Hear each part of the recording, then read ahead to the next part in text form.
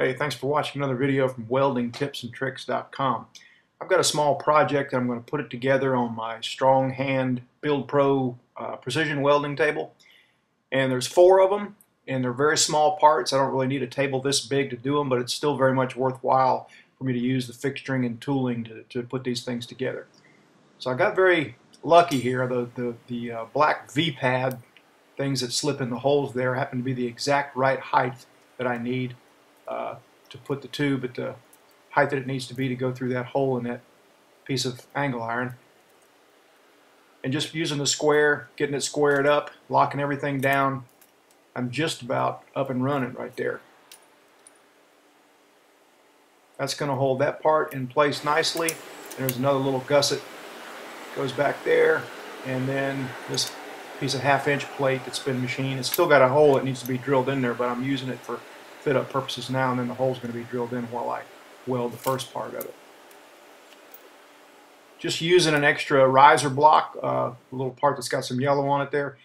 Use it to square with. You can see I use it for a square. It's you know, you can use parts of the fixturing kit actually as tools sometimes, but that's going to get welded there, just about everywhere you can think about getting weld. There's going to be weld, and this is hot rolled steel, so there's mill scale involved, and it needs to be TIG welded. So I've got to now that I've figured out the fixturing, I've got to take a grinder and clean off the mill scale off the plate.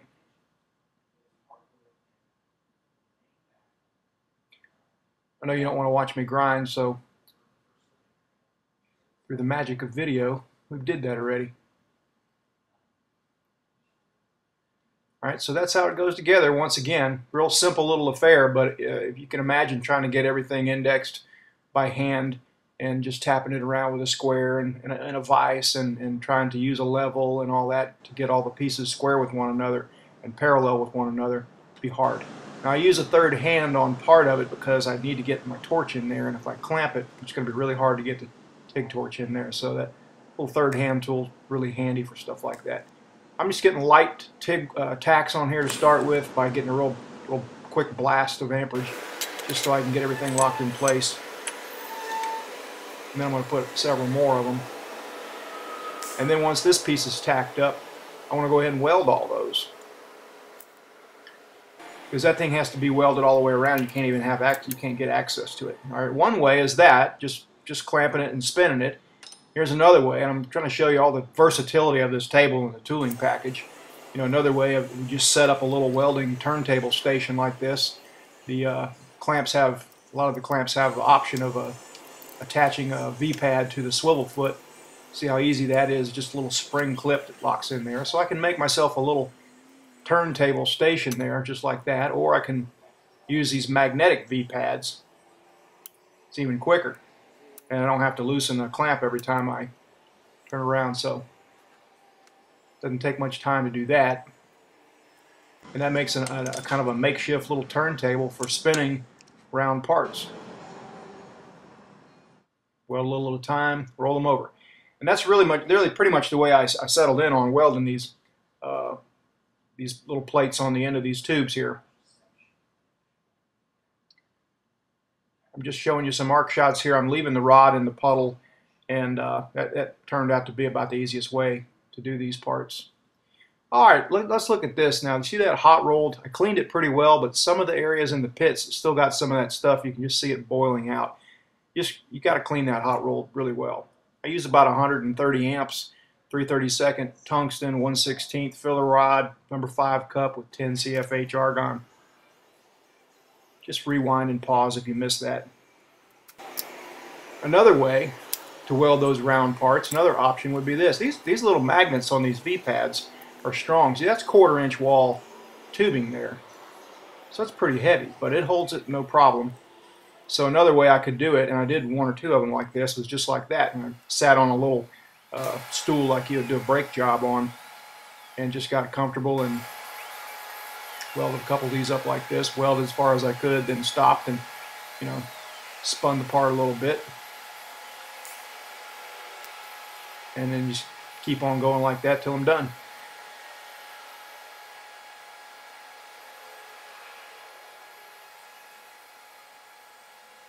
Pretty handy, I'll tell you.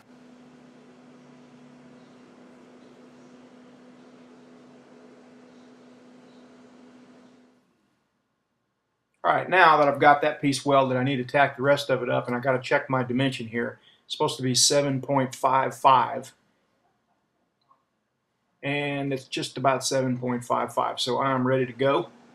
Tack the rest of it, and then weld the other end before I weld the heavy plate on the end. Get some tacks again there, and then pull it all apart.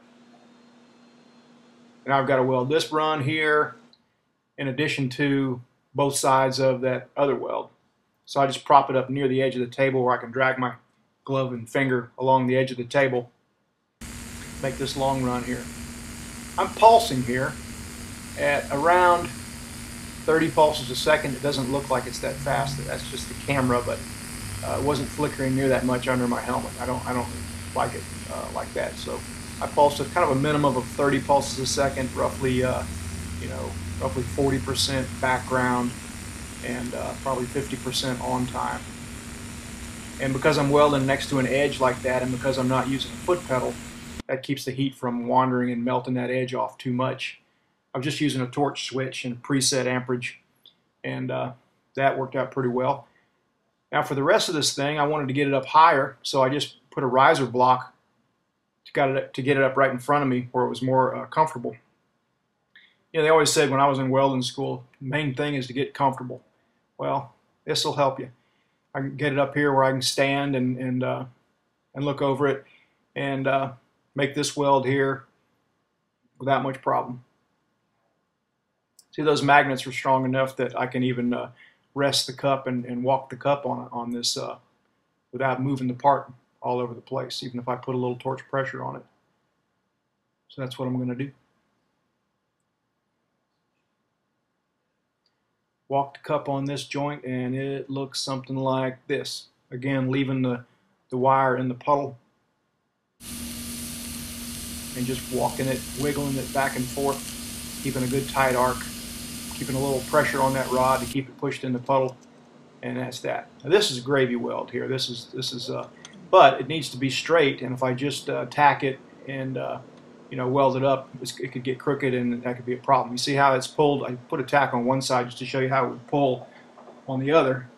It's not a lot, but don't need that. So just clamping it with these half C-clamp type things that come with the tooling package for the table. It's very easy to lock them down with one motion, and then tack them and weld them up.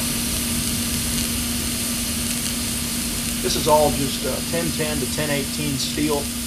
This is a hot rolled piece to a real clean piece, and I cleaned it pretty well. That hot roll is tough to get off sometimes, and it's all different thicknesses and different types of. I guess it depends on what steel mill it came from. Some of it's really hard to grind off, and some of it's a lot easier. But sure does weld better when you get it off. And I forgot to clean it off one of them. You can see it there. It just takes all the fun out of TIG welding if you don't clean the hot rolled scale. See, with them clean, they went really nice, flowed really well like that, and that's not so much. That's when I forgot to clean off, and I just drove on anyway. Probably shouldn't have, but I did. So remember to clean that mill scale when you're TIG welding on hot rolled steel.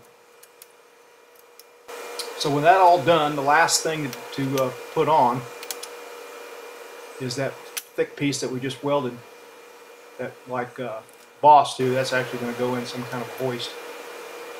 It's going to lift a really light part. It's kind of overkill, but it's for balance more than anything. So use it again using that riser block to square it up and everything. Already checked my distance. I'm going to get some tacks on there, the TIG torch, and then weld it all up. And that's what it looks like when it's done. 4 of them. Good night's work. Stayed real late. And then the next day, I got about 50 of these things coming to the door. And again, very small part on a big table, but still very handy to fixture them up and weld them all up. That's it for today. Thanks for watching. WeldingTipsandTricks.com.